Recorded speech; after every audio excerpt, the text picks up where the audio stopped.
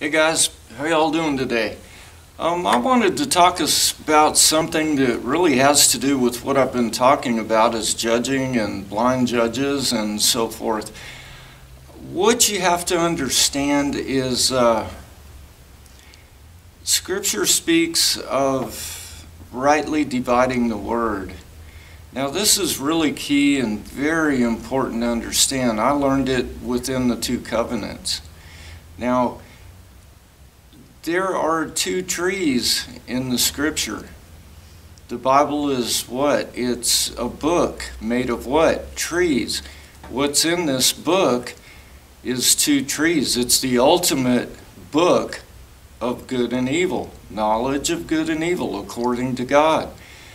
Most Christians I know read that book and start gaining knowledge of good and evil. And then they start judging others by their knowledge of good and evil.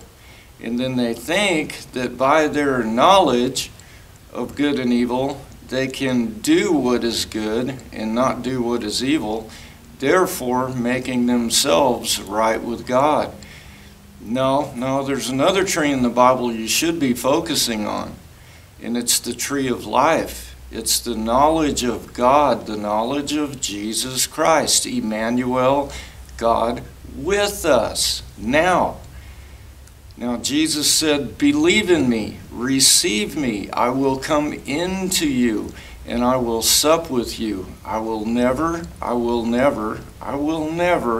leave you or forsake you. So guess what? If you believe the truth, if you believe Him, then He'll open your eyes and you will see Him.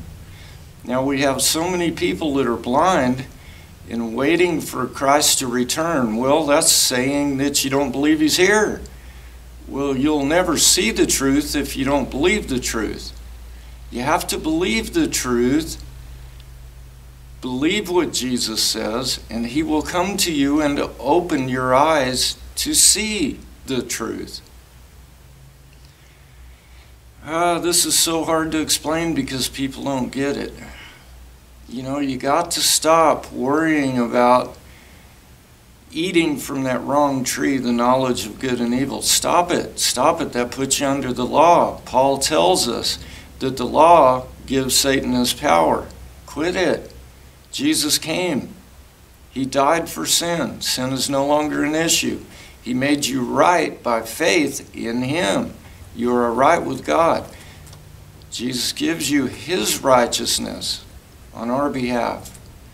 It is by Him and what He did.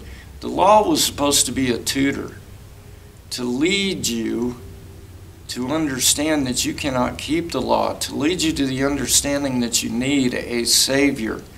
Jesus, He is the promised Messiah, the one who came and did this great thing.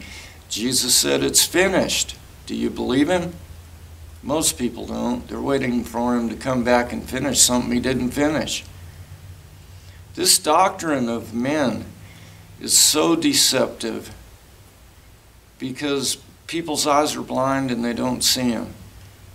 They don't see the kingdom. They haven't entered in. How can you enter into what you don't see, what you don't believe? How will you ever see if you don't believe the truth? Well, guys, that's all I had to say.